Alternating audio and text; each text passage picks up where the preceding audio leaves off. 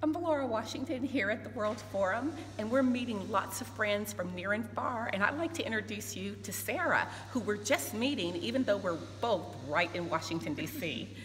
Tell me, why are you here at the World Forum? I'm really excited to learn from other countries what they're doing that's working really well in childcare, and I'm also really interested. A lot of my work focuses on trauma-informed practices for young kids, so I'm really interested to hear what's going on in other countries, what's working, what some of the pain points are, and that kind of thing. And what do you do in the United States?